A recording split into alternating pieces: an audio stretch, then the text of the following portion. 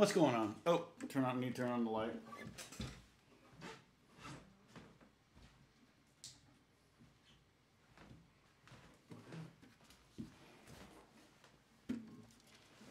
Pants confirmed. What is going on? So I'm just trying to work on my getting all sorts of messages here.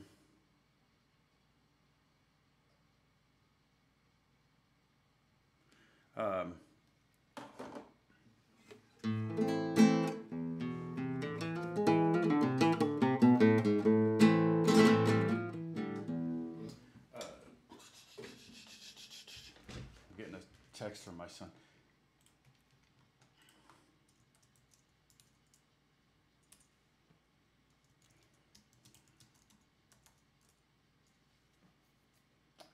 All right, thank you, Ed. Oh, it's just this. It's technically student repertoire. It's sad, depressing as that sounds. It's like, dang it, it's like the first piece in this book, and it's like insane. And it's really long. I mean, I'm just on the first page. It's 8 pages long or 10 pages long. I was like, holy cow, yeah. I mean, I'm just kind of reading through it. It's so it's this book here. And I mean, I don't know if it's progressive. The thing that's hard about flamenco is like that piece is not bad because it's in 4/4. Oh, I can't talk right now.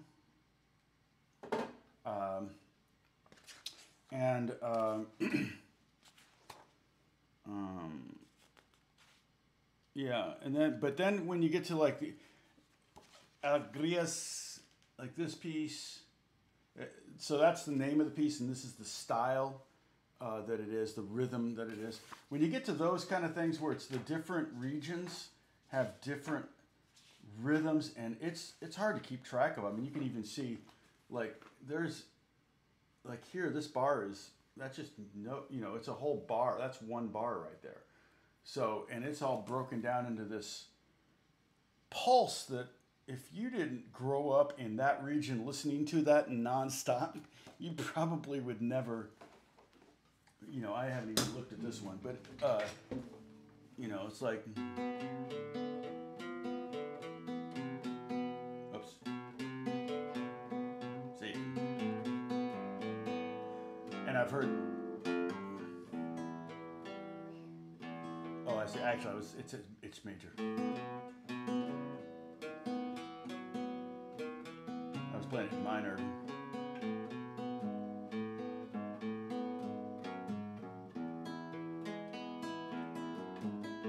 But I'm sure it's like stupid fast. So it's beautiful, beautiful music. And it's like I've said before, when I studied classical guitar, I remember being really frustrated, particularly with my right hand. I actually got to be a guitar major, but at Butler, but I got in based on my left hand. Because you had to do audition, and the guitar professor, the only guitar professor they had and he was at the audition. He goes, yeah, your right hand is awful, but your left hand got you into school. So my left hand chops got me into school, but everything I was doing with my right hand was incorrect. So there were so many times where he'd go, okay, I want you to arch your hand like this, right? Classical. I'm talking about my right hand here, and it would start to collapse, and I'd start to go all Chet Atkinsy, And he'd grab my hand and bend my wrist, and I was like, dang it, I lost track. And it would slowly get back down. He'd grab it. Basically, a whole year. That describes my first year of college. Was my professor just bending my wrist and trying to keep it in proper technique.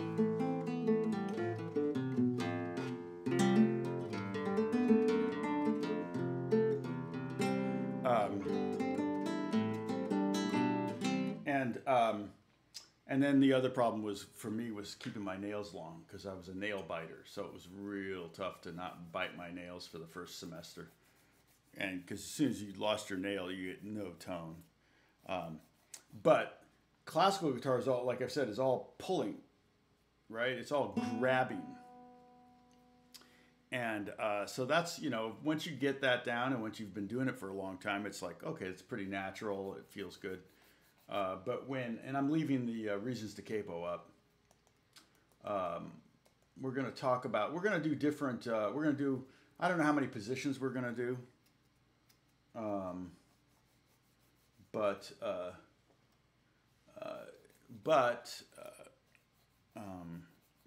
We may only do one. We'll see.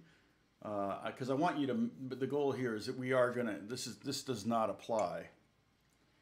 There is going to be a quiz. Anybody see my? There won't be a quiz on this mug. Isn't that awesome? You can order one on my YouTube channel. And I just think it'd be funny. It's just funny having a conversation with your spouse, and you know. And then later when you say, "Don't you remember that I told you that?" And she said, "But your cup said there wouldn't be a quiz on this," and you're like, "Oh, I gotta throw that cup away." So I'm really not a good salesman for my products here. And then I think another one I'm gonna have is gonna have a little guitar on it. Say, "Don't worry, there won't be a quiz on this," or maybe "Fret not," which is just silly, or "Don't fret, there won't be a quiz on this." You know, that's a dad joke. But then flamenco guitar. So classical guitar is all grabbing. Flamenco guitar is not flamingo, but flamenco. Flamenco is flicking and pushing like this. It's like, I'm sure you've all been to the gym, and I don't know if you ever had, like you weightlifted, if you ever did weightlifting at the gym, or machines, Nautilus machines, things like that. I remember, you know, there would be all sorts of different ways you could approach it, right? You could do, okay, I'm going to do legs today. I'm going to do arms tomorrow, and then I'll do core. Legs, arms, core. Legs, arms, core. Or you might do core every day and alternate between legs and arms. Or for a while there, I was doing all the pulling exercises, okay? The curling, the leg curls, all that stuff. Whether it was core, you know, the crunch machine, whatever it was, I did all the pulling exercises one day, and then the next day I would do all the pushing exercises. So the bench press and, you know, the leg press and all those different exercises. And clearly I haven't been to the gym in a long time. But who has? So, you know, you would mix it up and, boy, you know, you would feel it. But it was a nice thing was you would spread the pain around a little bit. And so that's the thing about flamenco guitar. It's like, I mean, I love this little passage. Was it?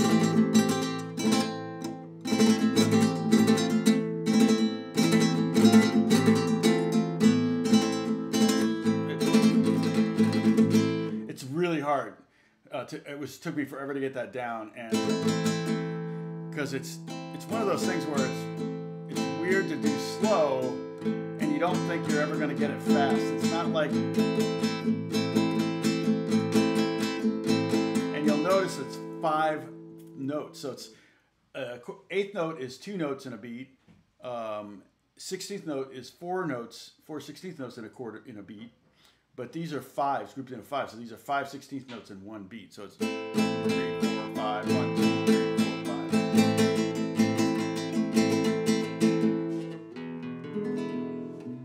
Yeah, I saw your videos, Pepper, of your teacher. That was cool.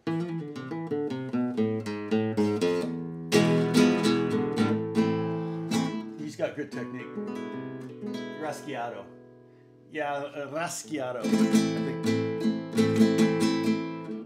And there's all sorts of different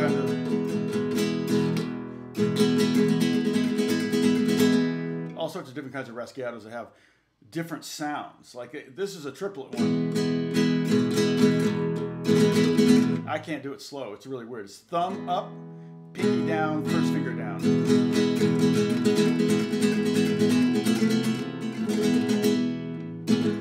It's hard enough, and then you got to do stuff on your left hand. It's like, oh, forget it.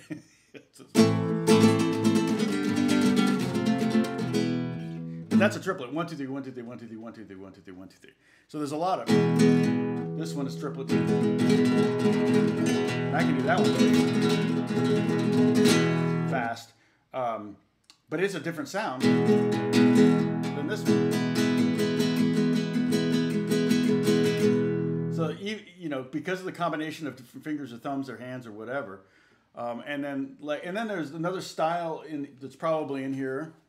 Is probably a rumba.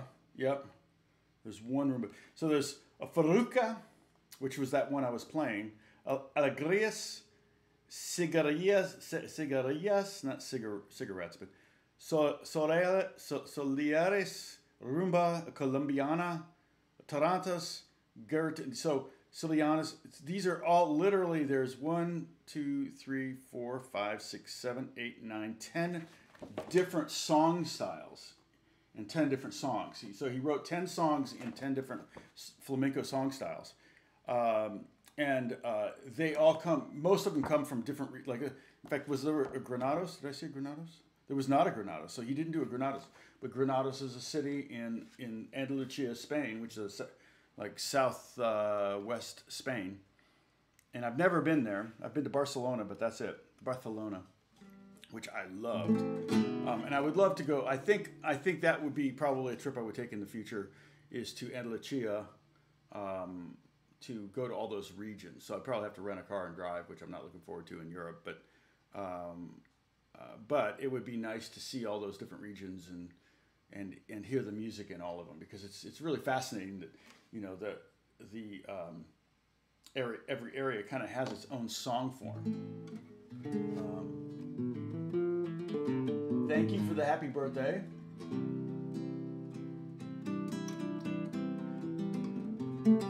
Look at the chat. Let's see. Let me. Not this chat. You're talking about. I'm going to talk about capoing here in a second. Margaret, thank you. Thank you, everybody. Let's see who's here. Pepper's here, of course. Roger, Bonnie. And by of course, I don't mean like, well, of course she's here. No, I mean like I've already acknowledged you, so it's silly for me to say you're here. Diane's here. Oh, Diane, I've got you. You have to remind. What's the story I'm supposed to tell today? Oh, the Fernando story, right? Yes. Okay, I remember now. Hopefully, I'll remember it at the end of the lesson. But like I said, this one's a story you probably all have your own story about, which you're like, what does that mean? Hey, Jamie, what's going on? Good to see you. Bob Schumann, Ed, thank you, Ed, for the birthday wish. Jim Horst, good to see you. Jan, good to see you. Bruce is here. Everybody's saying hi to each other.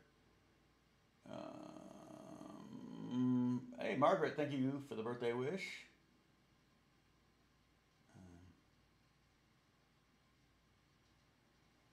Yeah, Jamie, I'll tell you, the classical guitar thing, I mean, I'll tell you why I'll never be a classical guitarist, because I have a lousy memory for music. I cannot memorize music. And I mean, if you can memorize and play the Bach chaconne, then okay. But even then, it's like, how many famous classical guitarists are touring the world and doing shows? It's like, not many. And I met Christopher Parkening. I had dinner with him at a friend's house. My friend knew that I really liked Christopher Parkening. It was kind of one of my big early influences when I was a kid. And I met him, and he retired at 30. I mean, he made so much money he could retire at 30, but he was completely burned out. And the reason I met him is because I don't think he's there anymore, or he may still be there, but I don't think he lives there anymore. But he's an adjunct professor at Pepperdine. And so they have housing for professors there, and my friend is on staff there too, and he's got a house at Pepperdine in Malibu, and great, it's amazing because they got great views. It's like on the ocean. You can't beat it. It's worth the job, doing any job, to have that living situation. And Christopher Parkening was in one of those houses as well, so. They had him and his wife over for dinner, and so the six of us had dinner. And it was really fun. He had some amazing stories.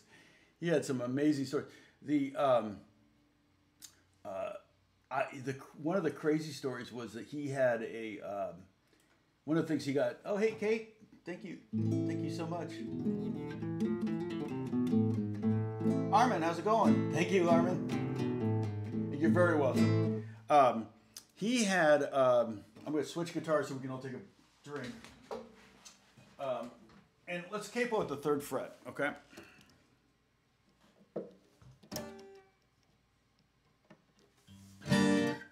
Grab that tuner. He had a Cougar, and like a real, because he had a ranch in Montana, like that. When he got burned out, like he had one of those stage dads that just, stage mom, but it was a dad that just made him work and work and work and work and work from a little kid on, and I don't know, I forget if he like hates his dad. I can't remember. I got his biography and read it. It was very interesting. It was fairly interesting. Autobiographies are tough, because you're generally not a good writer, and you have to hire a ghostwriter and all that. But this wasn't in the book. But he told the story at dinner that he had this cougar, and it was completely tame, but it was a full-size cougar, so it was very large, kind of like a female lion size, but not that big around, but more lanky, but big. Like if it stood up on its hind legs, it was your height. Could put his arms on your shoulders and his paws on your shoulders, and he would be taller than you. That's how big he was. And Chris never told anybody that he had him.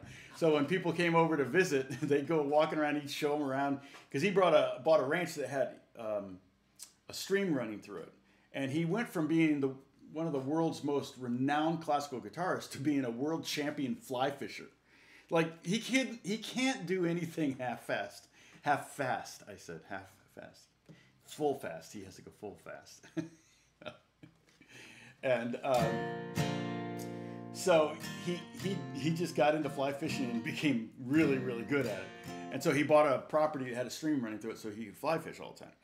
And so he'd have a friend over, and the friend would see, you could tell that the friend could see the cougar in the distance. Like Chris would have his back to the cougar, right?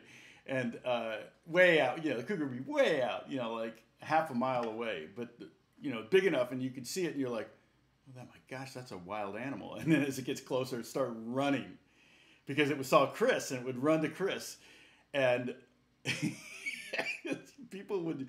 Chris has loved it because he would watch people's eyes just get really big, like, oh my. And then Chris would turn around and they would just hug. Yeah, kitty, kitty, kitty, exactly.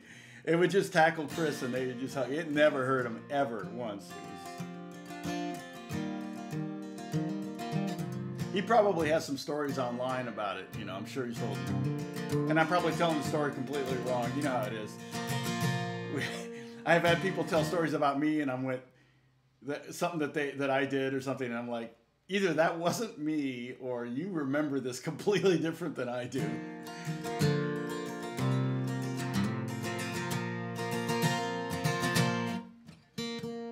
Let's see.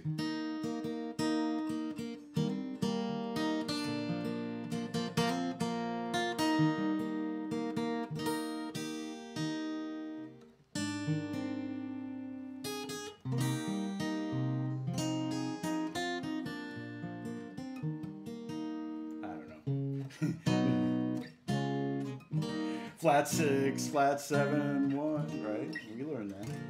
All right. So, again, like I hope I say correctly, when I say shape, I mean what it looks like, and when I say chord, I mean what it actually is. So this is a B flat chord, but it's a G shape, right? All right. So play the G shape here with the capo at the 3rd fret, and that is B flat, right? This is, if you play an E chord, that's G, right? And you can see that if you know bar chords, you're going, oh wait, that is G, all right? Now there's another thing that will save you a lot of time when you with capoing. You don't really need to worry about the suffix. The suffix stays the same, and you're like, wait, what do you mean suffix? Well, if it's G minor 7, if this is an E minor 7. Then you have to change the E part of it, but the minor 7 part stays the same. So if I played, you know, this shape in open position, it would be E minor 7. Or if I played, let's just keep it simple. One finger, second fret, okay? And when I say second fret, I mean second fret in front of the bar, or the capo. Okay, I'm not gonna say fifth fret. That just gets too confusing. So if you were to tab music here, you would say, if you went like this, you would have nothing but zeros. You wouldn't say 3, 3, 3, 3, 3. No. You would put zeros, and then at the top, you would say capo, capo third fret. Now, that could also apply to music. You could write music that way. Ultimately, I still prefer you to know what the proper chords are. And I think, like I said, that will provide, that will pay dividends on so many levels, okay? It will make it a lot easier to transpose. It'll add to your knowledge of the fretboard, and that's one of the most important things you can do as a guitar player is to learn all the notes on your frets, but it's just, or all the notes on your guitar neck. But the best way to do that is just through added knowledge and not through like sitting down and just doing it. It's not like when you were 7 years old and had to learn your multiplication or your addition tables or whatever. You know, you just plain old memorize those. If you waited for the time you needed to know what 8 times 7 was to add that to your knowledge, you probably wouldn't know it. So yeah, there are times where you just have to sit down and memorize a bunch of stuff. But those days are largely behind us. And once you get to be an adult, everything's need to know. It's like, do I really need to know this? And most of the time the answer is nah. You know, most of the time the answer is, whoops, there we go. And you can order this now at my YouTube channel. I just think that's awesome. I love that. I think it worked out good. I mean, I just kind of took the font that came with it. Unfortunately, I couldn't do, they only had left align, which I thought was funny. It's like, I couldn't go right align or center align or any of that. It's just like they had no options in there. But with the new one, what I did was I think I did center and I just created a JPEG and imported it as a JPEG. And then that was easy, so. So there's your B flat chord. G shape, B flat chord, okay? Now, here's what I mean by prefix, okay? If I put my first finger down here on the 3rd string, 2nd fret, that would be a G2 shape, but it's actually B flat 2. So the prefix changed, but the suffix, the type of chord it is, did not change, okay? If I did this, okay? So if I did this, and I'm gonna go ahead again, I'm gonna write this out as if it was an open position. So it's gonna be 3x0032, okay? That at the 3rd fret, well, that's a G, and I use my little triangle. It probably won't show up, so I'm gonna write MAJ, because I don't know if you guys can see the triangle. So that's a G major 7, but at the capo of the 3rd fret, that would be B flat major 7, okay? So all of that major 7 part doesn't change. We just call it B flat major 7. So just know that. Like, I love this chord. In open position, it would be 3x, again, 0330. That's a G minor 6. It's a beautiful chord. At the 3rd fret capoed, it's going to be B flat minor 6. Okay? So again, the B flat part changed, but the minor 6 part stayed the same. So the prefix will change, but the suffix stays the same. So you don't have to learn a whole bunch of new chords. You just play the same chords you always know, and they're just going to have new prefixes. The major 7th, that's nice too. That was it.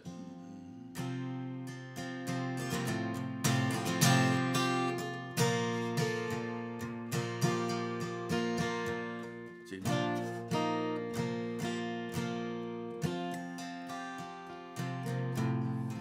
Layla, right?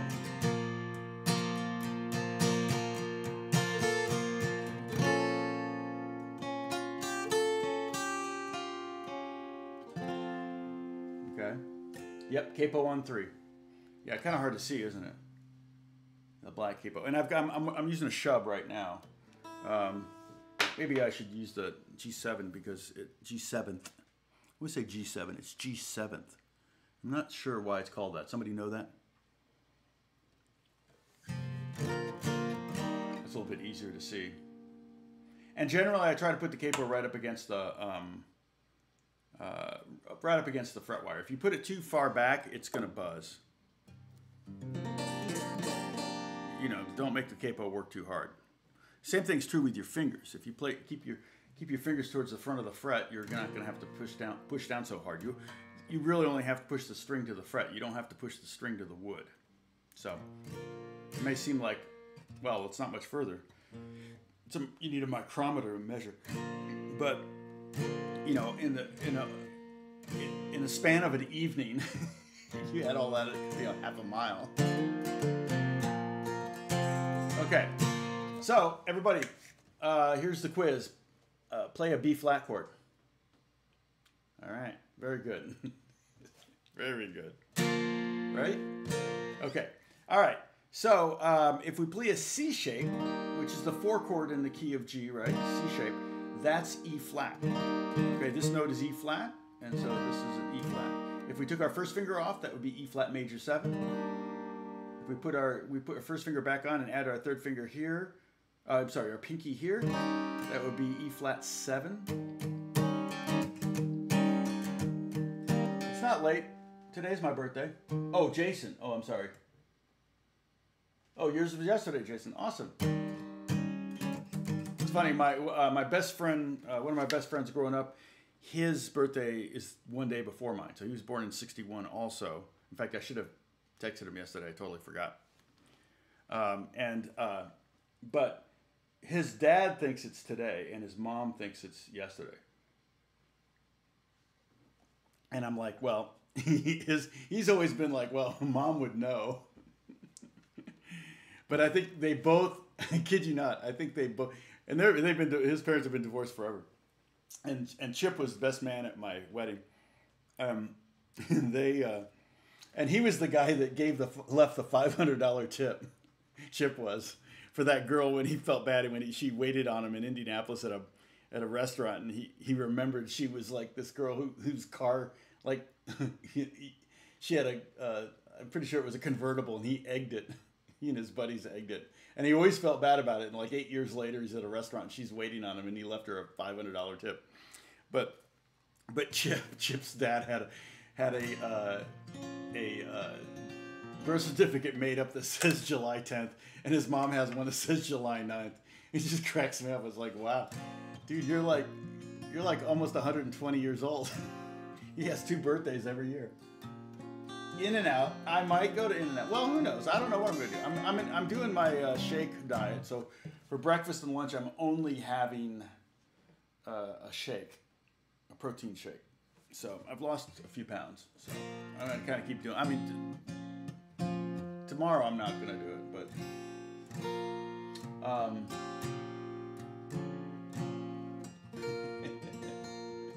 he deleted that, Pepper. Not before I saw it.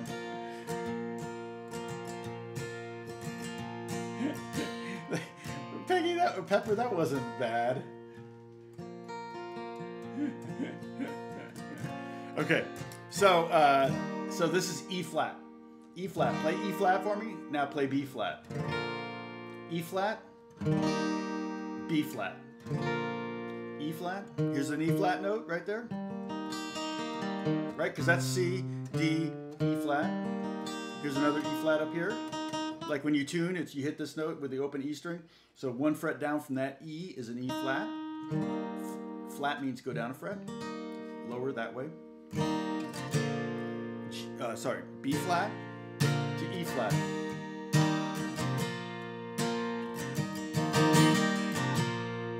And the reason I picked the capo 3rd fret is because we're going to be able to knock out the keys of B flat and the keys of F with this. And those are the first 2 flat keys, and they're probably the most common flat keys. They are the most common flat keys. So they're the ones you're going to need to to be able to cheat using a capo to get away from. And boy, I'll tell you what, I mean,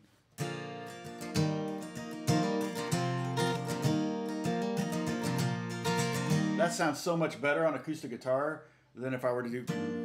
I mean, that's a different sound. Like Jack Johnson, who plays acoustic guitar, he would probably probably uses a capo every now and then, but I kind of imagine him playing a lot of bar chords, right?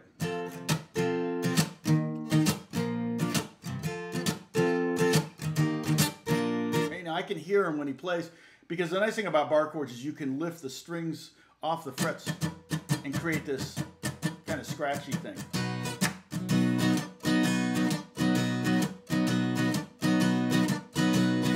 It's like, it's easier on that, but it's harder with this because you lift off your fingers and you get open strings. You still have open strings in and out. So anyway, okay. B flat, E flat. All right, so play B flat for me. This is the quiz.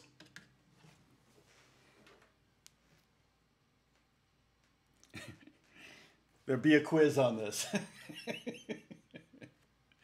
I can just get a little bit of like white tape here. Hold on a second. I gotta tape this out.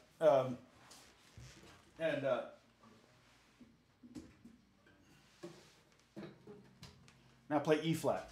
I know I have white tape right now. Yeah. Oh, this might be perfect. What's that? All right. Get this really skinny masking tape. I'm not even sure why I have this. I think it's for mixing boards, but I'm not sure why I have it. And then now trying to find the end on it. Okay, now play B flat. All right, now E flat. Oh, I guess this doesn't. Oh, there it is. It's like this doesn't have an end. I can't turn won't into will, but well, I could write on it, I suppose. I don't know if this is going to quite be thick enough to cover this, but we could try. Pretty darn close.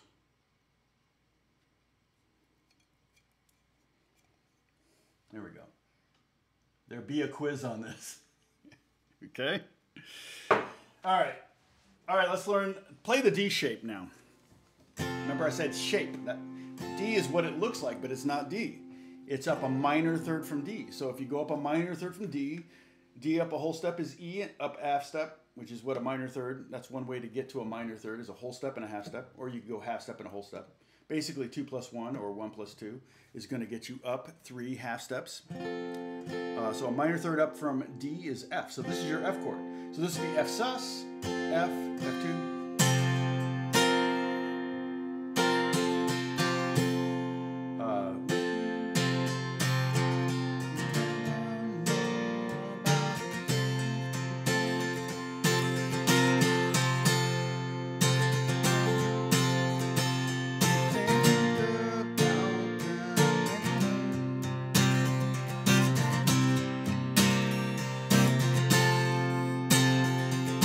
I always think of the ketchup commercial, right? That's Carly Simon, Anticipation. It's such a great song, ruined by being used in a ketchup commercial. The kids are waiting for the ketchup to come out. It's like,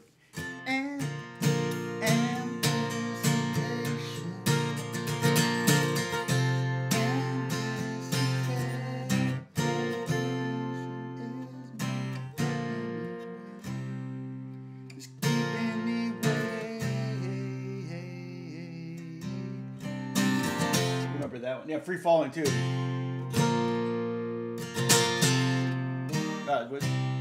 Is that right?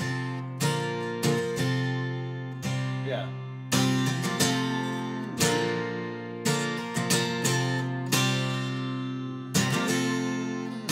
I was watching Rick Beato, I think, talked about that, and it was really cool because he showed both parts. There's 2 parts to that. And neither of them do, I think, this. So, but they combine to kind of create that sound. It's a really cool. Whatever is Godspeed. You guys getting dim sum? Just put the dim sum out on the back porch and it'll be done in 15 minutes. Oh man, you know, it's funny because we talk about moving out of LA, you know. So much of my work, I mean, almost 100% of my work is remote, and I could live anywhere. And I sometimes think it would be really nice. I don't know. You guys can tell me if you got a lot of land. Sometimes it'd be nice, I think, to have like 10 or 20 acres and a house. And the problem is, would I have good internet? That would be a kind of a requirement. But I could probably get a satellite, or I could get some, you know, I would pay extra to have really good internet somehow. I could launch my own private satellite, have Elon Musk send up a satellite for me.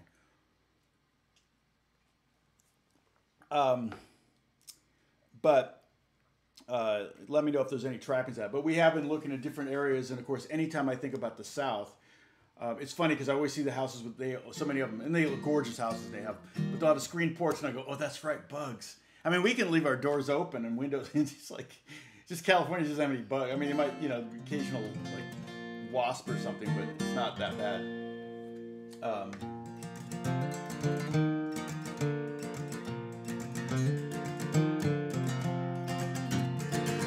So yeah, the free falling thing was. We'll get to this chord next soon. Okay, next, actually, I'll show you next. So, okay, so we have B flat, E flat, and F. Okay, it looks like G, C, and D, but it's B flat. Yeah, E flat and F. All right, so play B flat, play E flat,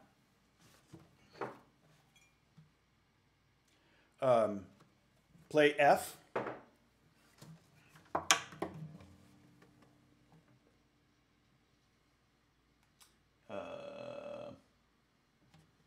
Play, let's see, play E flat again, play B flat. Now, obviously, this quiz is going to get harder as we go, right? Play B flat. Okay, now F. Now E flat. Play F. All right.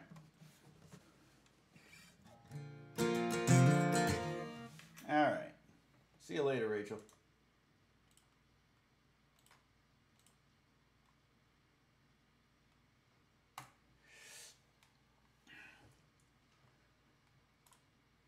All right, so I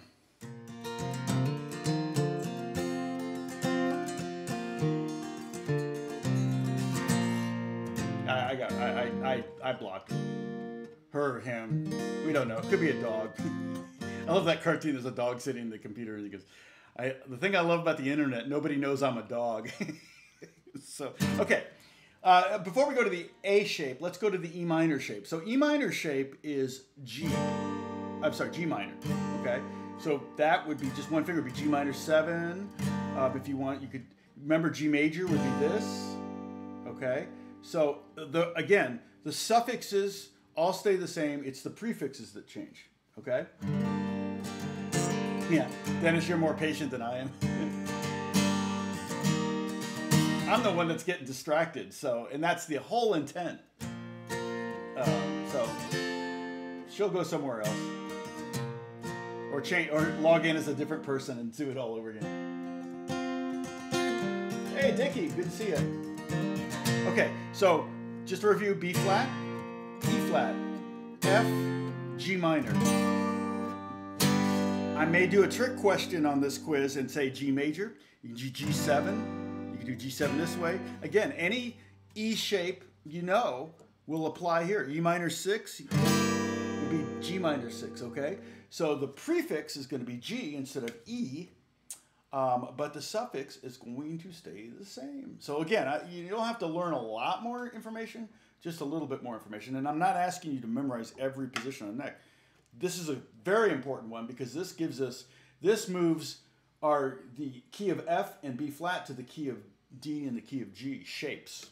So the chords from, so the shapes from D and G go to make our chords from the key of F and B flat.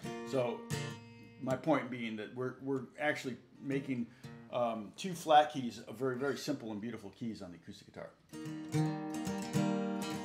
Catherine in the house. Okay, so here we go. One more time. B flat, E flat, F, G minor, and for a bonus, G major or G. I may say just G. I won't say G major. You don't say G major. You say G. Play a G chord, right?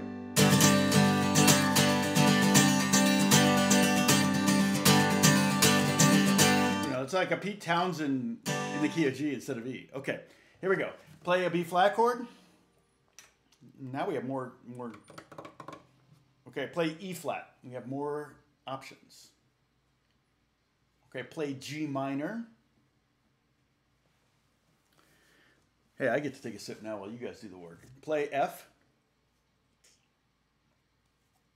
Play E flat. You've missed some fun, Catherine. Yeah. You should not have logged in late. All right, play G minor. B flat. Play G. Trick question. E flat. F. Play F sus. Do you know F sus? Okay, here's F sus. Right?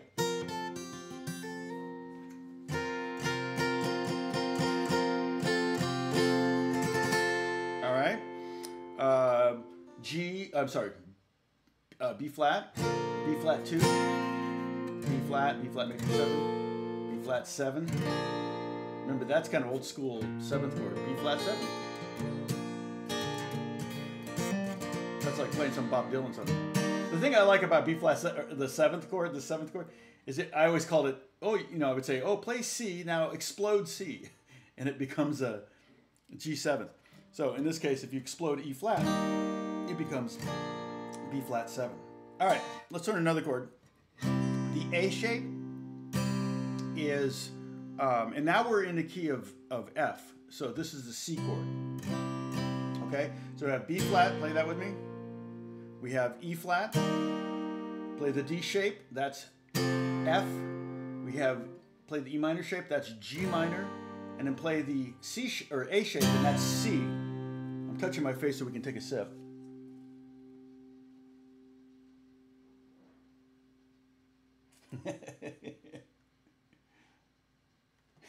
Frankie.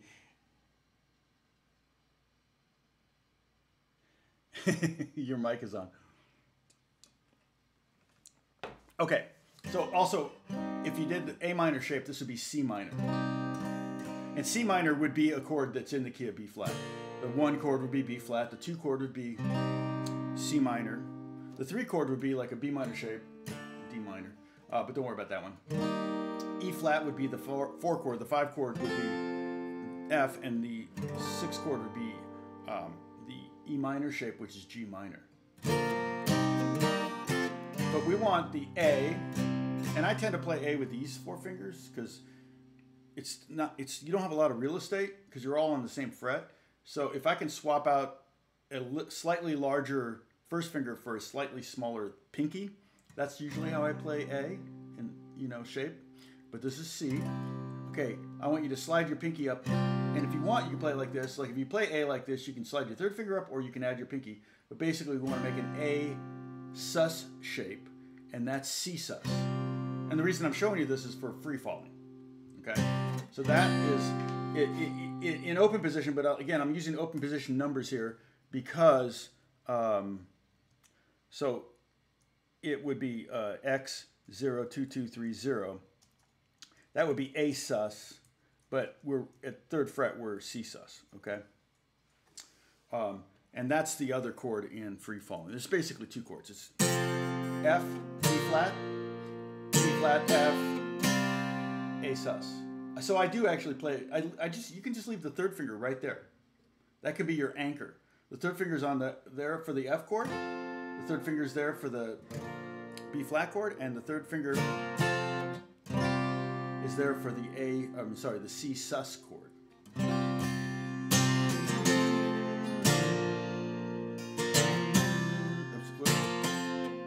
Basically, that really, you could.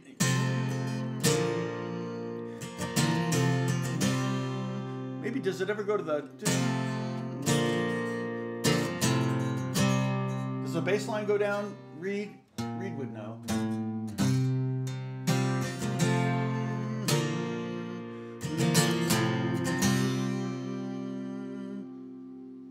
Yeah, no, that would be A2. That would be A2. No 3rd, because the 3rd is on the 2nd string. So this would be C2.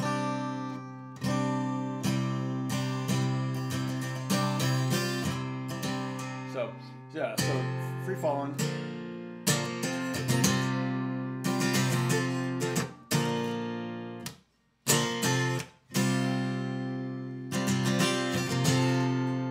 All right. Let's see. And then don't forget, so we had potentially C minor as well as C major. All right. Okay, Frankie, I'm going to go a little slower. And I'll tell you what I'm going to do this time. I'm going to say a chord name, and then I'm going to wait a couple seconds, and then I'm going to play it.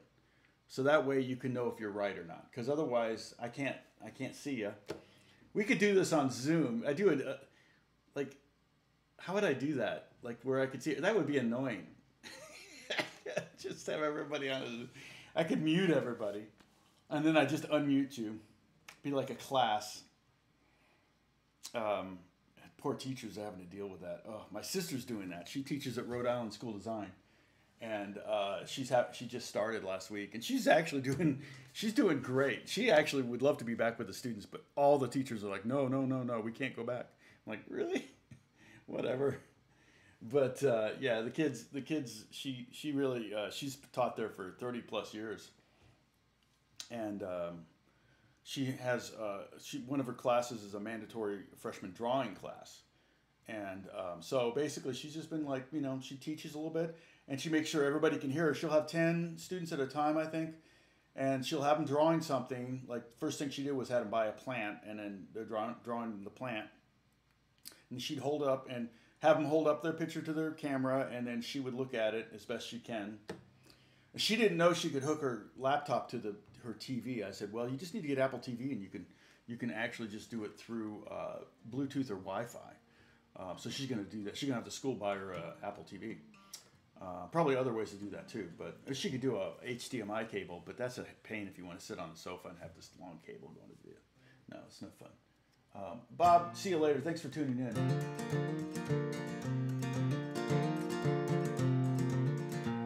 I have one student that I do. We do FaceTime. We don't do Zoom. We FaceTime, and it's very hard. Well, he's in London, so he's 6,000 miles away. So that makes it really tough because there's a lag, and then he's 15, and in fact, I need to connect with him again. But he's 15, and he.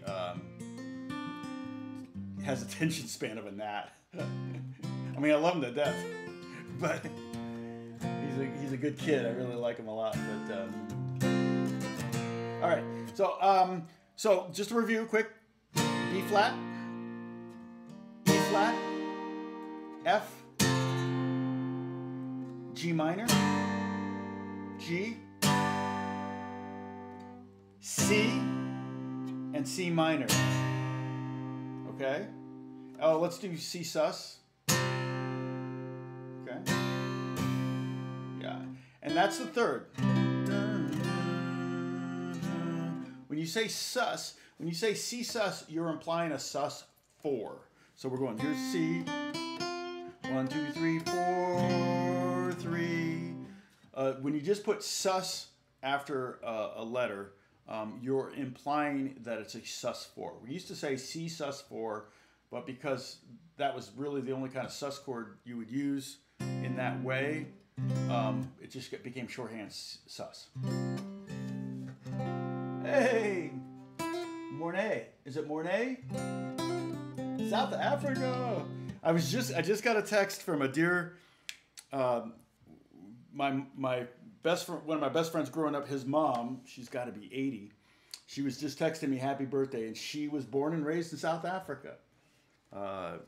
She lived in our neighborhood. She always sounded so exotic. She had that beautiful Afrikaner accent, which was British. Sounded British to me. Like, are you from England? No, I'm from South Africa. She's African American, like Elon Musk. I love that picture. Was it Kanye with Elon Musk? And they were just saying, yeah, Kanye with a real African American.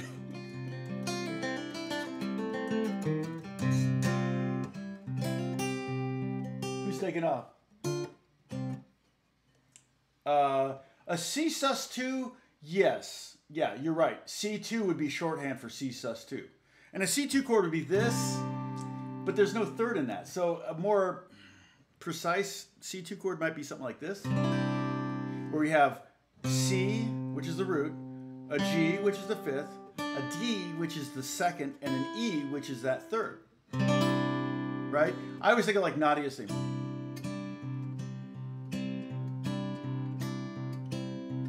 That's a C, that's a sus2 suspension.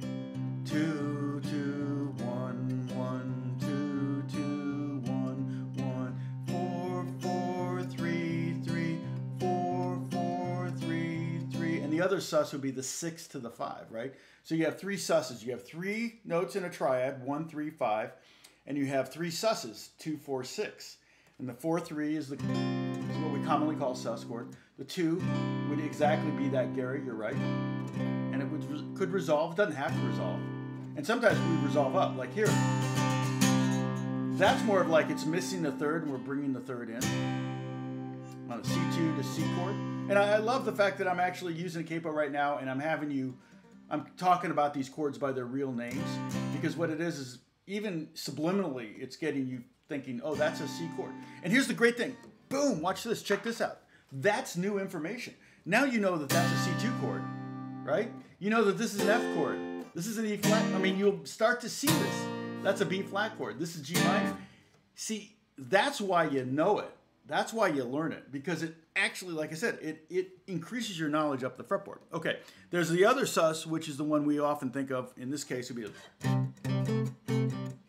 the rock and roll thing, the blues thing, is a 5, 5, 5, 6, 5, 6, 5, 6, 5, 6, 2, 2, 1, 2, 1, 4, 3, 4, 3. Okay. All right. Okay. Sorry. Now I'm going to have to do this all over again. Hey, Michael.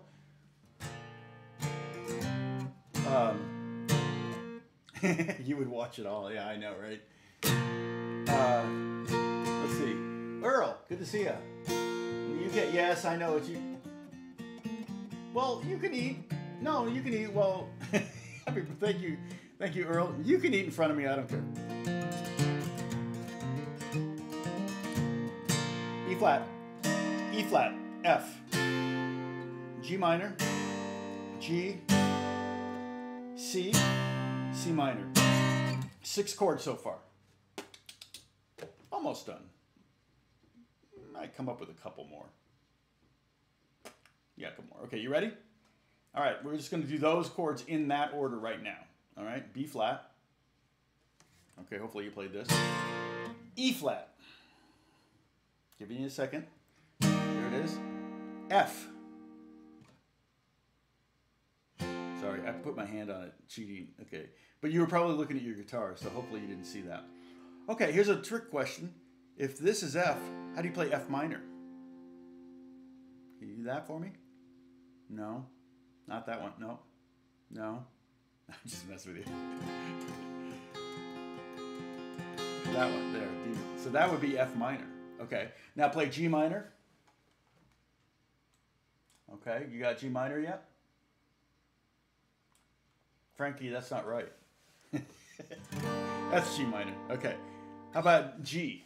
Regular G. G major. Yeah. Okay, Gary, how about G sus?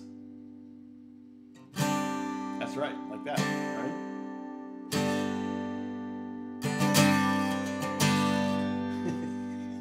You had it. See, now you got it right. Okay.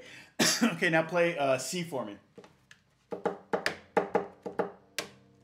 C, you should have played this. Okay, what about C minor?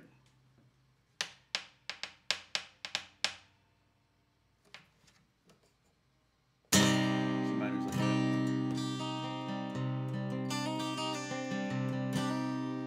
that. Okay, go C again. How would you play C7?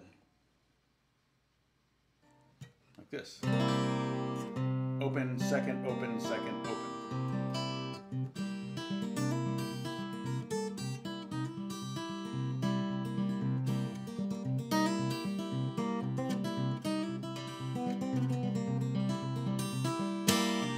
Okay, ready? I'm going to give you another quiz here. I'm going to mix it up a little bit. E flat. Here you go. G minor.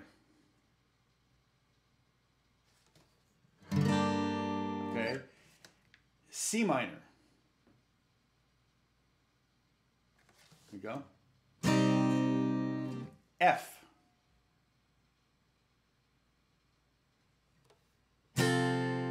Right? How about F sus? Okay. B flat. All right, that should be an easy one. That's the first one we've learned. And how about G? How about G minor? Good. Okay, now how many of you got all of those right? I think that was all 6 of the chords. Right? I have B flat. So here it is, if you want to write these down. B flat, E flat, oops, F, G minor, oh no, there's 7. G, C, C minor. Those are the main ones right now. B kitty.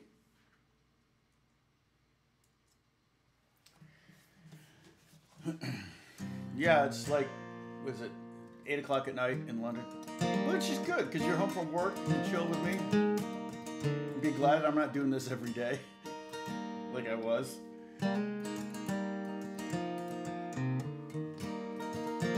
Oh, the cage thing, yeah. Yep, the cage thing definitely can help.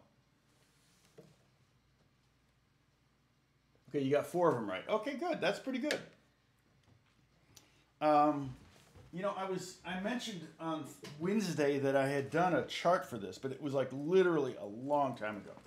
And I'm pretty sure I created like a JPEG screenshot kind of thing of it. I'm just not sure. Let's see if I have something called web. No. What about here? Oh, no.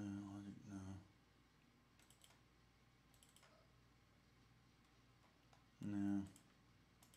Yeah, maybe on my laptop. I should look at my laptop. I'm pretty sure somewhere I have, you know, because I did this old website, and I was able to, back in the day, you know, HTML was great. I had an HTML creator that allowed me to, it was a WYSIWYG. Do you know what a WYSIWYG is? What you see is what you get. So I could type it in, make it look like I wanted to, and it would create the HTML. I mean, this is a long time ago. It was the 90s. And I put up there all sorts of tips. I had strumming. In fact, I think some of the JPEGs that I did for the strumming patterns, some of those are from that era, the 90s. Strumming grooves that I created on Finale, which I still have, and then, you know, screenshotted and posted up into that into the HTML up on this. It was like hometown.com. No, it's hometel.aol.com or something, I forget. And it was tips for worship leaders and tips for guitar players. And that's kind of how, because what I was doing was, that was when I got hooked up with Amazon affiliates, that as far back as that, and 98, 99, I think, because I was still teaching clinics, and I thought, well, you know, I wanted to get all that information that I was teaching up online so that they could log in. So I would get, you know, I'd hand out paperwork, and it would have my URL on it, and then they would go, of course, those sites are long gone. It was like a hosting thing that AOL did back in the day. And but I had links, you know, like gear reviews and things like that up there too. So I would have links, and people would buy stuff. Like if you go to click on any of those Amazon links in my information window on my YouTube channel, you click on any of those and you buy anything. If you go and buy, you know, a car cover, you know, I get a percentage of that sale. So you don't have to buy the thing that I'm linking you to. You can go click on the pick and go and buy, you know, a new laptop. It's crazy. I have people that do that. They totally do it. So, have I created a series on power chords? Sorry, I missed that, Gary. I didn't see that on Discord. You mean disc power chord? Huh? Disc power chord? So let's see. By the way, let me go grab that Discord link so that we can do an invite for Discord, okay? And So if anyone is new and hasn't joined Discord, that's where I upload all of the PDFs of things that we work on. I could technically do a PDF. I could do a chart of this, you know, these chords if you want. That would not be a bad idea. Okay, so I'll do that right now while we talk. All right, I think I copied it. So here you go. So that's an invite. 21H00. Oh, thank you, M. Ford. Appreciate that. Yeah, so Joseph Pacifico, that Discord site has they oftentimes will continue the discussion before and after my live stream. So there's plenty of discussions there. Bruce is doing, who's one of the moderators, he is doing a CBG build for me, which is CBG stands for cigar box guitar. And so he's doing that. He's posting pictures of the progress of that up there. And then, like I said, all of the PDFs that I've created. Oh my gosh, my desk is such a mess right now. Taxes. I got all this tax stuff. And so I gotta, yeah. My accountant called me up yesterday. Congratulations, you made more money than you did the year before. And I went, oh, goody. He goes, yeah, you underpaid. I'm like, dang it, I knew it. So, okay. So I'm gonna write out some chords here, and for capoed at the 3rd fret. So,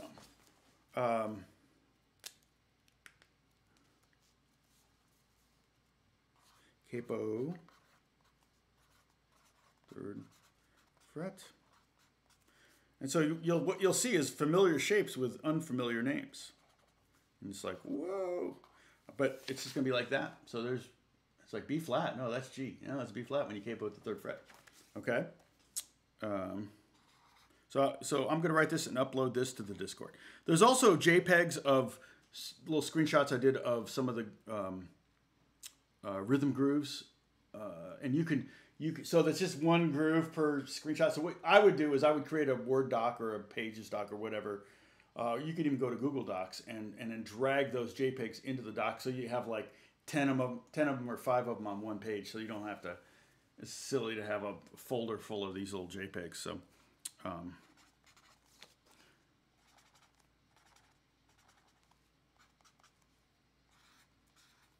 okay. I'll put fingerings in here.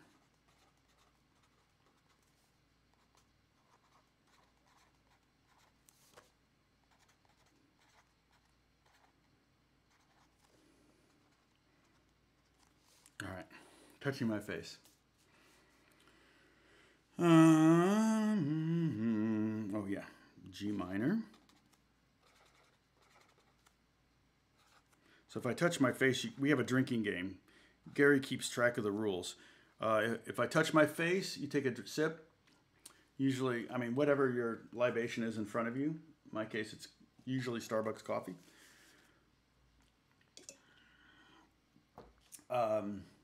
If I use air quotes, if I refer to myself in the 3rd person, but really how often has Tom done that?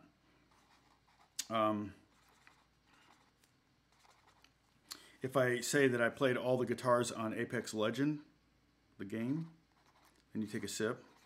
If I drop a pick, you take a sip. If I drop a thumb pick, you take 2 sips. If I switch guitars, you take a sip.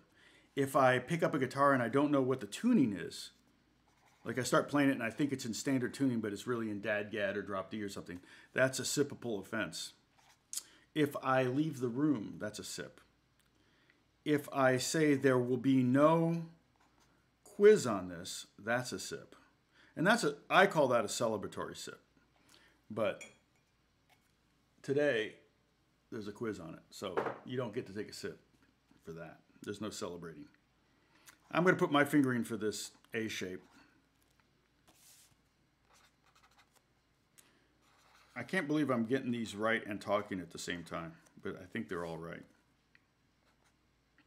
So I got room for a couple more, so I'll come up with a couple more we can.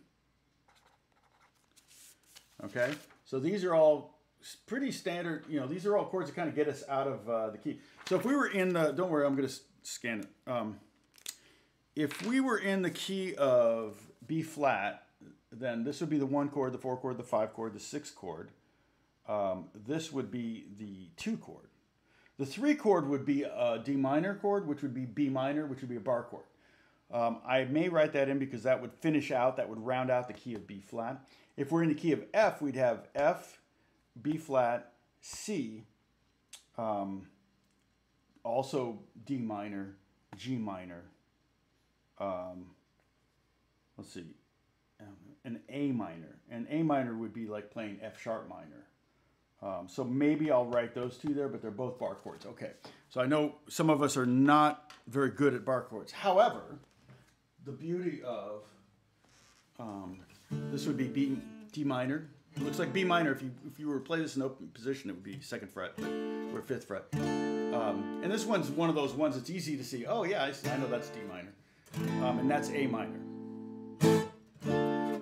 But what's nice about it is even if you can't do bar chords, you're probably a little bit more likely to be able to play these bar chords because you're further up the neck, your arm is closer to your body, you can get better, kind of get better elbow placement, you know, maybe up against your body or out or whatever it takes to get that first finger holding down those strings. The strings are now at fret height, okay? So they're now lower. They're down here instead of at nut height. So you don't have to push down as much. And the frets are smaller. So as you add the other fingers in, they're not as far away from your first finger that's doing the most of the work. Let me move this foot stand. I think this foot stand, by the way, is on my Amazon.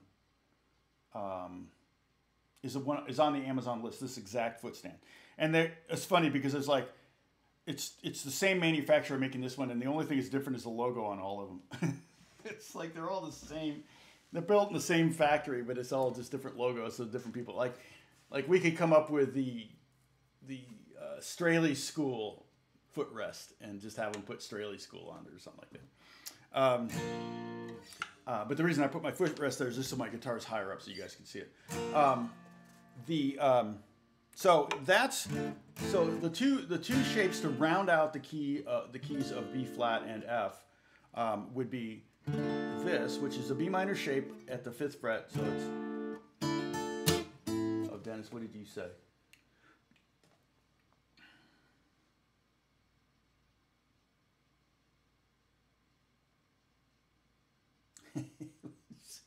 I got the scar turned. I told you my pirate joke.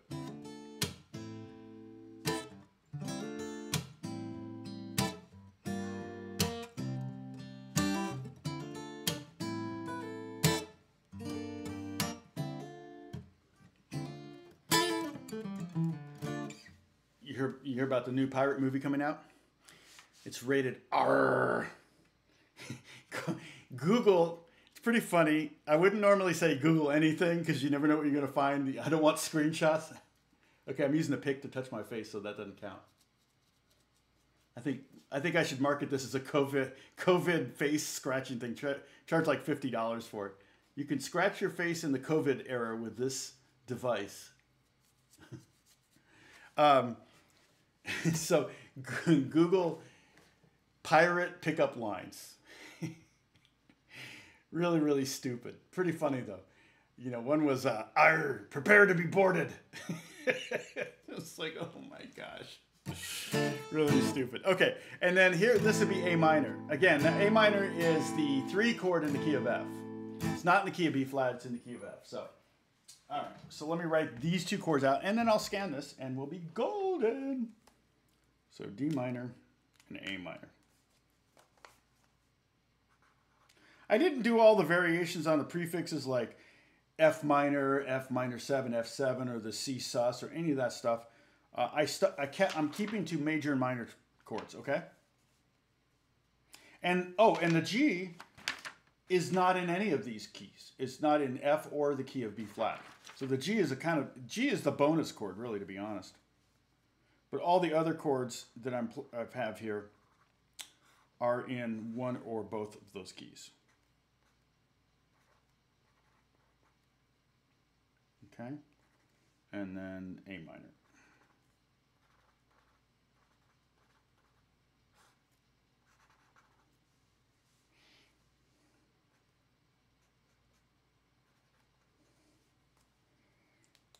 All right. Oh yeah, did I forget something? You keep adding. Utter that's dope. No, no, no. Yeah, should a quiz occur reversing? Yeah, backwashed, right, Gary?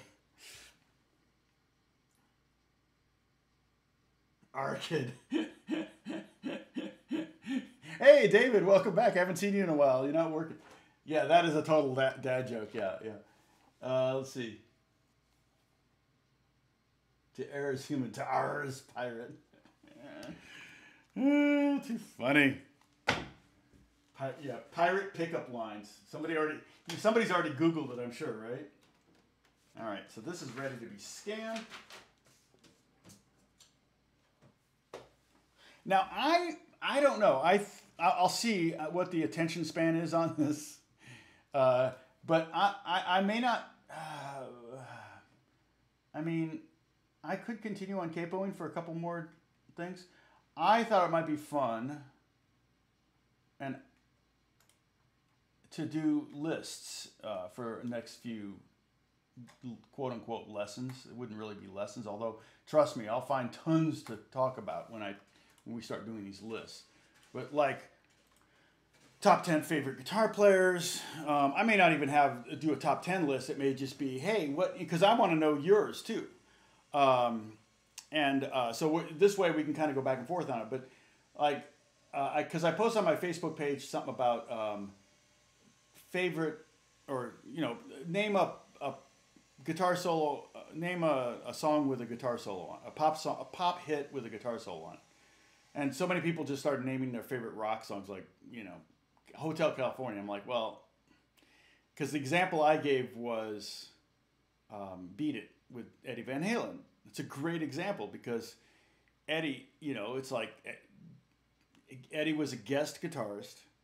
And the reason I thought of this was because my son Alex and I were kind of speculating, are solos going to come back in pop songs? And Alex was, because he's been doing a lot of solos. He works with a lot of unknown, new, up-and-coming pop artists. And they do tend to like to put a guitar solo on a song, which is interesting to me because I think part of the reason guitar solos went away is the same reason why intros back in the 80s averaged 30 seconds. But intros on songs today, and by intro I mean how much of the song is before the vocal starts. The average intro length today is 3 seconds. And you might say that's attention span. I think it has more to do with money than anything. And it's like, if you can play more songs in an hour and still have more time for commercials, then that's a win-win for the station, not necessarily for the listener. But it's funny to listen to 80s songs and go, oh my gosh, when is a song going to start? I'm shocked at how long these intros are sometimes. I forget. Some of them are almost a minute long. I remember, how long is I Need a Lover by, okay. In fact, I started doing a list on Wednesday. I gotta add that to the list. I'm gonna longest song intros, right? Let's see, desktop. And I'm gonna upload this, what's the longest song intro you can think of? Longest, and it's got to be a hit song intro. It can't be some obscure song that no one's ever heard before. So that would be a fun one. The full length version of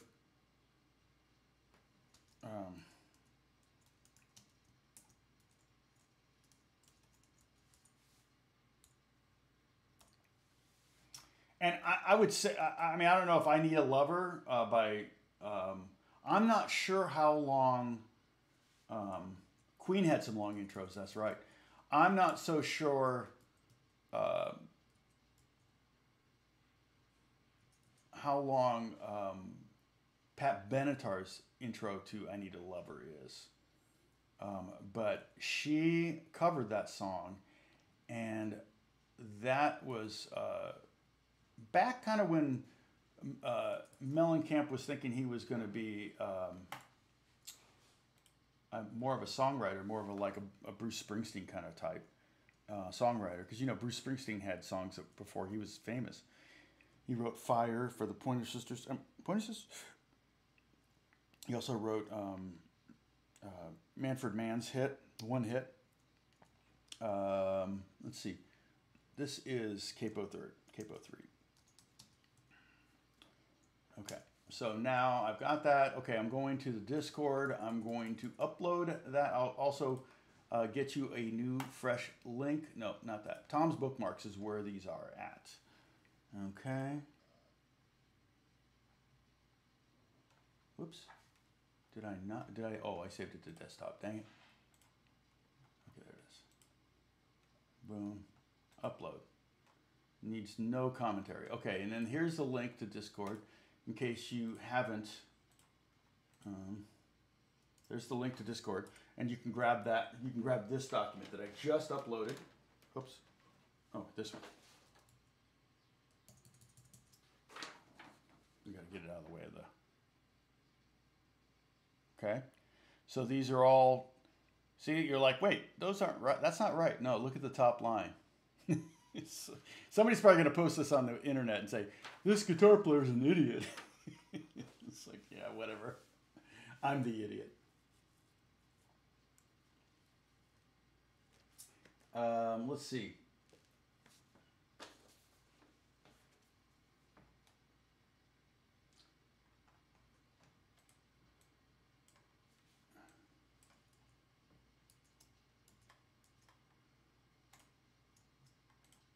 All right, so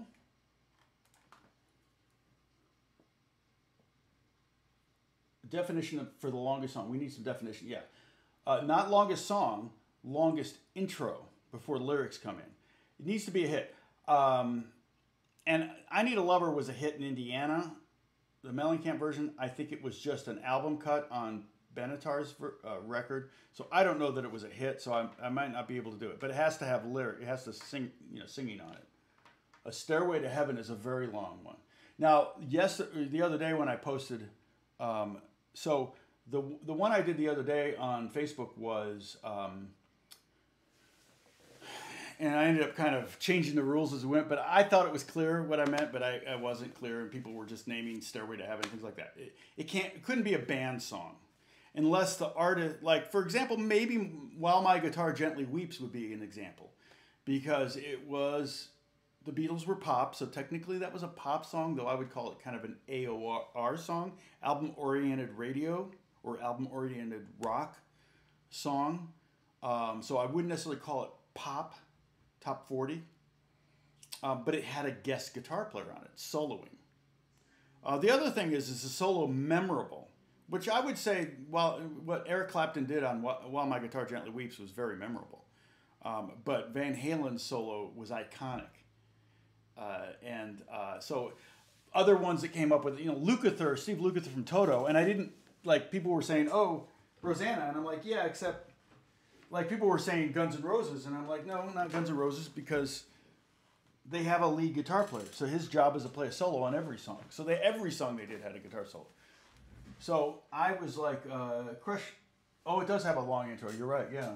That's was that? I'm not sure. I think he does a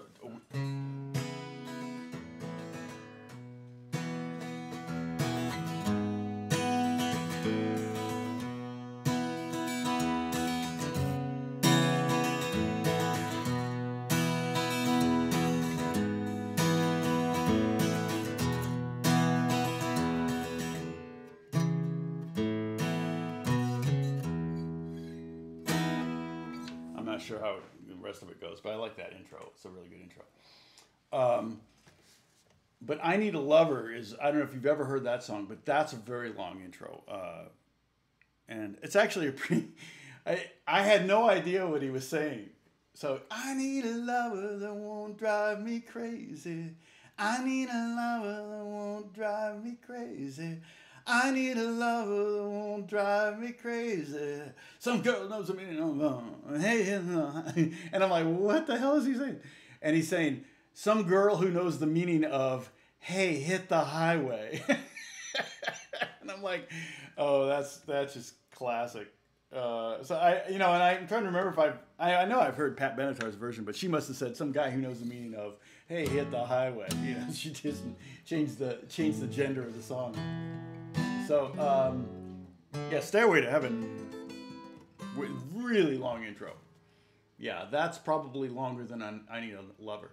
But I'm trying to think of a pop song. And like I said, in the 80s, there were a lot of like Duran Duran and Haircut 100 and different bands like that had, what was that one band, Cutting something, there were so many bands in the 80s. Pink Houses, that's a long one too, isn't it? The entire unplugged era, you're right. Pink Floyd, you're right, Echoes. But I'm thinking something that was a top 40, top 10, number one hit.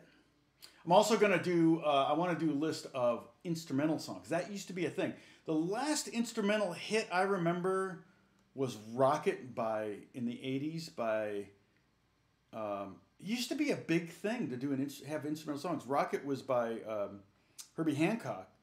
Faltenheimer, dun dun, dun dun, dun dun dun dun. That's dun dun dun, dun dun dun. Was that Rocket? No, was that Faltenheimer? Was it Harold Faltenheimer or something like that? He had it. But there were music box dancers. There were a million in the 60s and 70s. It was very common. In fact, I would guess you could probably look back in the 60s, particularly like 65 to 75. Probably there was at least one instrumental song in the top 40 at any one moment. So, Sweet Jane, Lou Reed, yeah. Well, album version, yeah, radio version, that's true. They would shorten intros for the two versions. And generally, the shorter version would be on the top 40 radio. Like Kiss FM would play the short, I listened to, in the 80s, I listened almost exclusively to K-Rock here in Los Angeles. And K-Rock launched a million new wave bands. British Invasion started at K-Rock in LA. And K-Rock used to have their studio, a block and a half from our apartment. And I would walk to the mall or something and I'd go right by it and there would be 1,000 girls in front of K-Rock. I'm like, what's going on? And then this white limo would pull up and like Duran Duran would get out, or The Fix, or U2, or somebody would get out right there in Pasadena and just go right up the steps. And that building's gone now. It's not there anymore. But Moby Grape, worst solo, yeah. That would be a tough one. I don't know. A favorite solo, that would be a tough one. I could do top 10 solos. I already have a list like that. And again, I won't be able to play. I could maybe noodle with them a little bit, but I won't be able to play the songs on here like Rick Beato does, or else I won't be able to monetize. And when he does that, this is the page I want. Did I already do this? No. Best pop song solos. Yeah, that was the one I did. But see, people kept naming bands that had guitar players. I'm like, no, I want a guest soloist on a top 10 hit. So generally pop. Because people say, what about U2? I'm like, well, not a guest soloist, and not a lot of solos on U2 records. And they weren't top 10 hits. They sold 100 million records, but they're not hitting the pop charts, Favorite guitar solos. And part of this too is the cool thing is that I will learn stuff from this when I do these. So I may do this on Monday, start on Monday, and I'll pick one category and we'll go with it because it'll trigger a lot of memories and stories and things like that. Thoughts, guitar things. I will try to Yeah, Walk This Way. That's a very good. That's a great guitar solo. It's one of my favorite um, guitar solo, rock guitar solos, because it's so funky. Like the vibe on it is so funky. I mean, it's a very hard solo to play.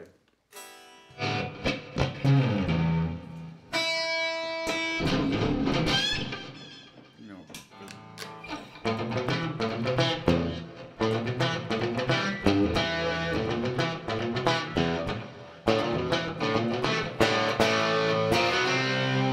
And that part too is really really hard to play. The rhythm part, I've never really. I think it's. It's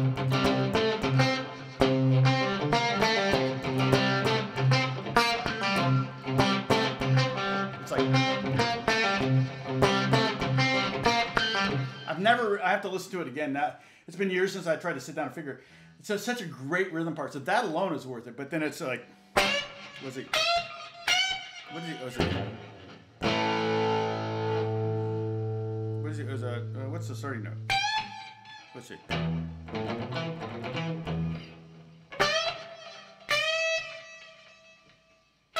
No,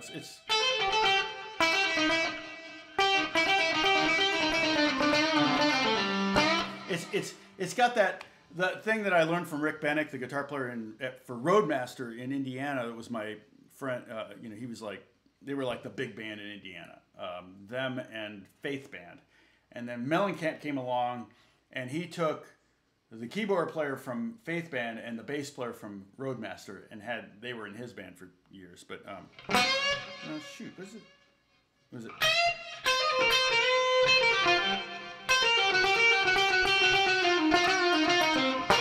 It's something like that. It was like this.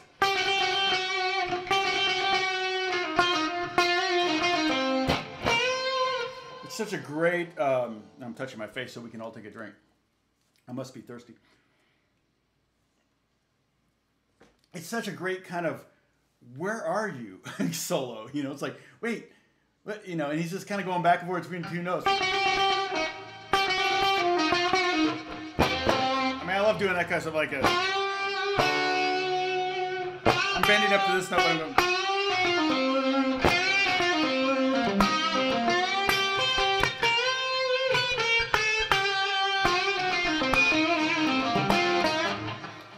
That's just a lot of fun. Listen to this. This fuzz pedal is out of control. That's the best fuzz pedal out there. Let's see. Steve Vai, of course. Well, I'll give you an example of, that's one of the best guitar scenes in a movie. That one could be another one. Guitar scenes in movies. I've played guitar in movies, pretended to play guitar in movies. Best guitar scenes. I mean, the best is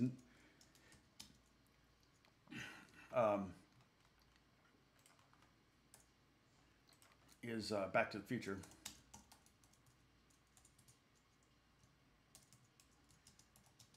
And I know Tim May. Tim May is the one that coached, and he's the one that played the guitar on that. He coached Michael J. Fox how to play that. So Michael J. Fox's hands are pretty darn close to what Tim May played on that. Bill and Ted's excellent, and also Wayne's World. Best venues in LA. Yeah, I mean, I was just thinking about that the other day, because there's so many of the venues that I played at back in the 80s when I was doing original stuff that they don't exist anymore. And I never played the Whiskey. I played FM Station. My son played at the Troubadour. I never played the Troubadour, and the Troubadour is closing.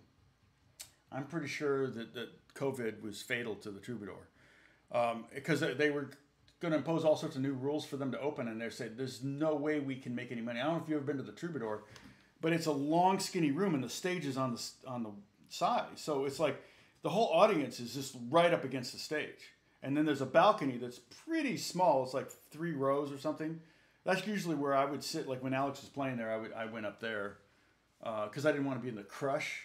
And I think there was a bar up there so I could get drinks up in the balcony. It was a lot easier than having to wait in line downstairs. Yeah, I'm pretty sure the Troubadour is closing.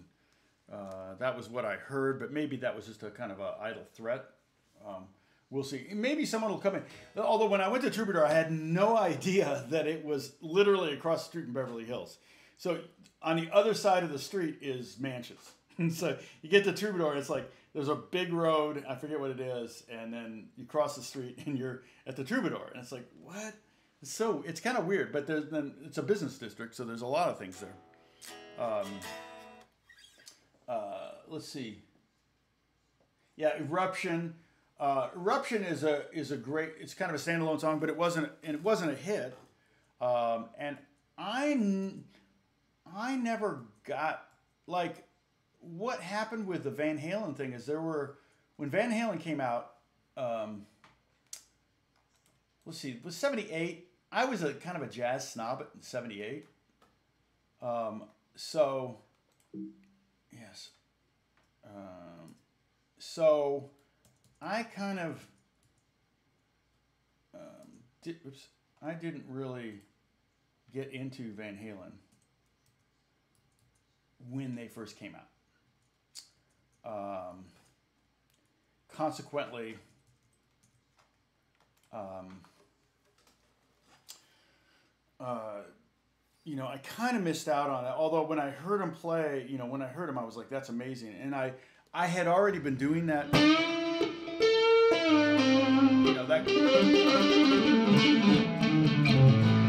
I'd already been doing that kind of stuff because other guitar players that I listened to did that. So before Eddie, but Eddie was a Pasadena native, and so when I moved to Pasadena, I kept running into people that were like, "Oh, you're a guitar player. I know Eddie Van Halen. Do you like Eddie?" I'm like, well, "Yeah, I like Eddie." And they're like, "Oh man, he's amazing." And I used to go to parties and I used to go to their jams in the garages and stuff like that. I heard so many people talk about, the Van Halen and just like playing at backyard parties in Pasadena. It must have been crazy. And they said they were insanely loud. Like if the police didn't get called out 5 times, they didn't feel like it was a good show kind of stuff, Gary, right now, man, LA is like, I've been driving and there is zero traffic. It's insane. It's just like the 84 Olympics. We were told for the 84 Olympics that LA was just going to be freaking chaos. And that you weren't going to be able to get anywhere. So everybody left town or took the 2 weeks off from work or whatever. And I'll tell you, driving around LA during the 84 Olympics was a breeze. And I have been stuck in some really nasty traffic. I mean, I remember coming back from a session I had in Irvine, and I was driving to a friend's house, and they lived up on Mulholland Drive. My Beth and the kids were meeting me there. And they lived up on Mulholland Drive in the valley. And I'm like, oh, well, take me an hour and a half to get there. And it was a Friday night. No, I'm not going to take an hour and a half. I left Irvine at 4 o'clock. And this was quite a while ago. This is probably 15 years ago.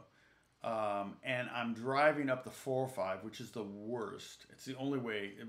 It went from Irvine, basically, to this person's house. And I'm getting, it's just, I'm in like you said, Gary, it was a parking lot. And they have one of those signs that says, I'm at the airport, it says 60 minutes to the 10 freeway. And I'm like, it's not going to take 60 minutes to get to the 10 freeway. The 10 freeway is right there. And I'll be darned if it didn't take 60 minutes to get right there. I was like, are you kidding me? That's why I could never live on the west side. I could never depend on the 605 or 405. In fact, our house, we're really close to 405, and so that's really the only way to get to the airport. And a couple times I've taken it, I've just been really frustrated getting to the airport. And now I'm just telling everybody, let's just go out of Burbank unless we're flying international. I'll pay extra. So I pay extra for everybody just to fly out of Burbank because I can get to Burbank in 10 minutes. But LAX can take 3 hours, even though it's only like 23 miles away or something. It's ridiculous. But right now, it's a breeze. The airport's no problem. I remember being stuck at the airport. It took me an hour to do a lap around the thing, picking someone up, and they weren't there, and I had to do a second lap. It was like, oh my gosh. This is before cell phones.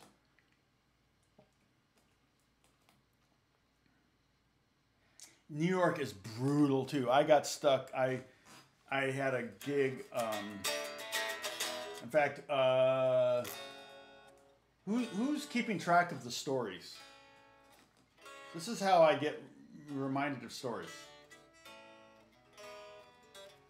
Okay, so whoever's keeping track of the stories, remind me to tell you my L.A. Reid story. L.A. Reid story. Okay? Because I don't think I've told the L.A. Reid story.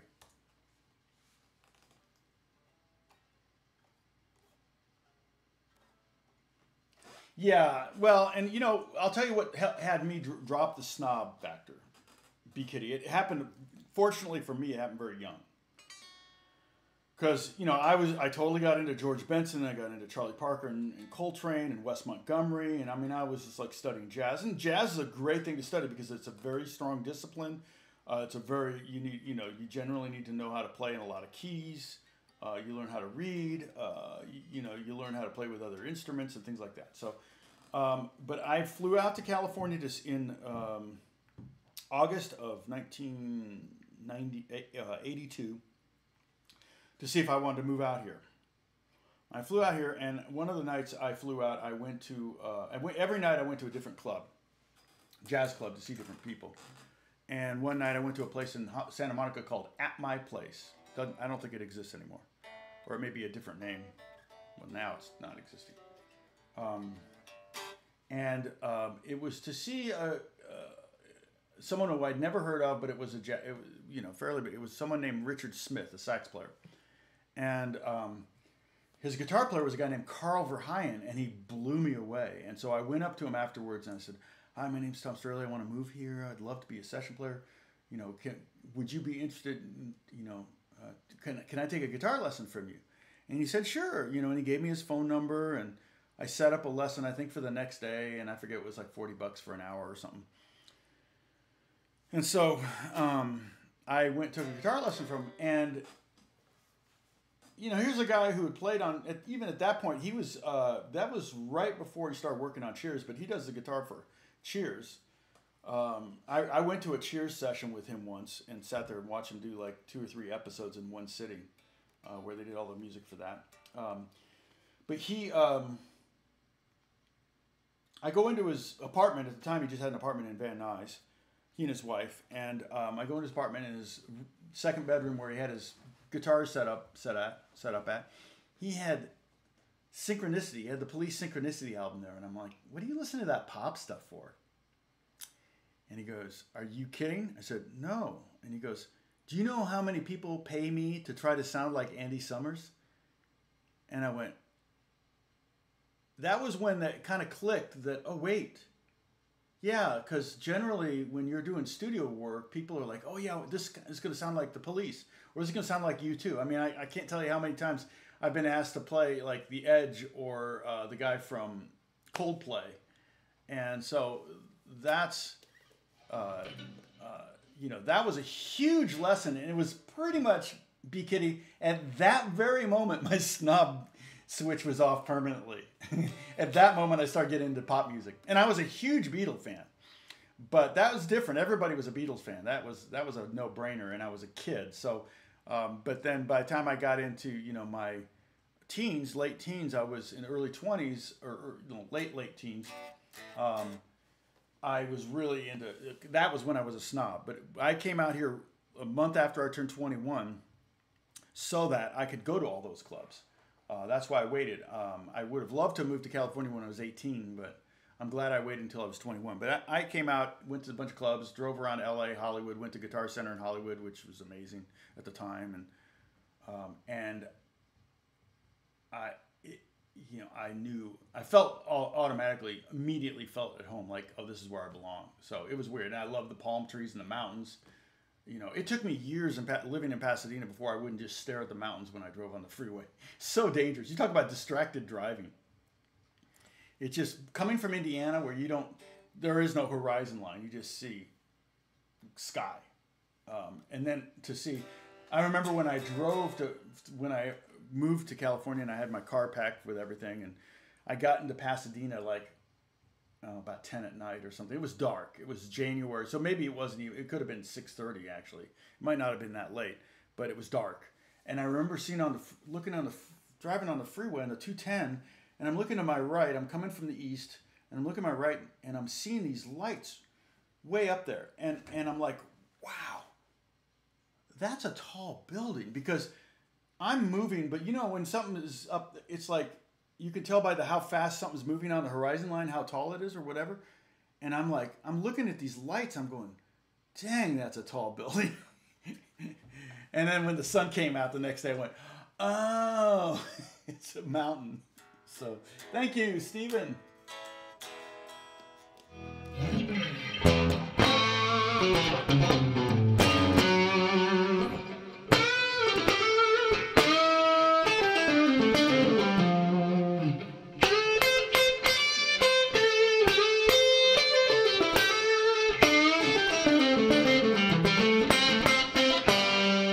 Nobody ever plays. Everybody plays that fretted. It's open G.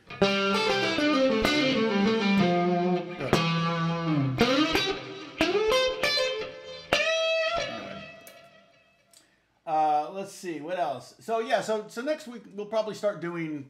I'll probably do some lists. We'll do guitar stuff too. I mean the guitar's gonna be out. I'll be talking about guitar because I'll be like, oh yeah, check this out. And then maybe I'll if there's something that I feel like is basic enough, I'll show it to you. If my memory gets jogged on something. So.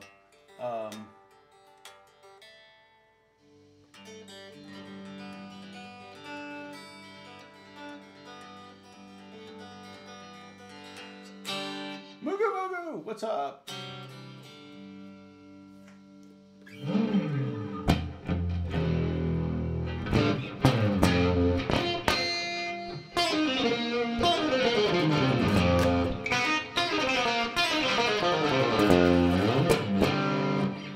All right, well, I should probably get going. I think I'm done. I'm getting some emails and texts, probably just birthday wishes, but I probably should make sure that, yeah, thanks, Pepper. Don't forget to like. And I think we had some pretty good numbers here. It got into the, 43. That's pretty darn good, because we were getting a little more in the mid 30s, low 30s. So now we're at 30 right now, but it's good. Hopefully there's some good stuff in there for you to use. Again, my main goal there, and I may come back to this. I would love to do the capoing at the first fret, and we could do second and fourth fret. Those are the main ones I really think of as being getting you out of bad keys. The second fret is mainly so that if you want to make E or A more, like if you want to make E an intimate key, then capo at the second fret and play D shapes. So I'll talk about that, and I may do that on Monday instead of doing the list, but the list thing just sounds like fun. So, all right, who's calling me? Oh, I think I got to take this. Hold on a second. Hello. Hi, is this Thomas? Yeah, this is. Can I? Well, give me 1 second. Let me sign off on my live stream. You're on my live stream. Okay, bye everybody. I'll see you on Monday. Okay, I do a live for the